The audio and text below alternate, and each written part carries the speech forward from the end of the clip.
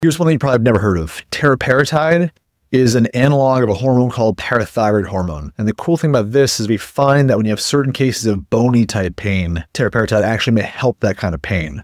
It's going to be a great complement to other therapies because it doesn't have any overlapping mechanisms. So A, there's a good complementary effect, and B, you don't have to worry about doubling up on a pathway that's going to give you side effects. So it's not like taking, Celebrex and Aleve or something, two different NSAIDs, or an NSAID and a steroid. Yeah, they may have some sort of additive benefit, but the negatives are going to far outweigh the positives there.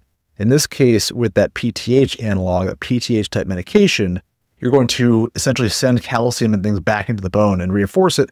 And that does seem to have a pain relieving effect there, which is really cool. And the other cool part about that too is that if you had pain from lower bone density and maybe some kind of microfractures in there, this will relieve that bone density issue to some extent. And by doing that, relieve the risk also to some extent of a secondary fracture. So you're not going to have as high of a risk of having a fracture in that bone, which would obviously be painful. So benefit there too. No, that one is not over the counter. It is prescription only. And it may be one of those things where it's worth discussing with your doctor with an open mind because they may not have really thought of it for that purpose. It's one of those things that if you haven't heard of it that way, it might sound crazy until you think about it. It's like, yeah, mechanistically, that kind of makes sense.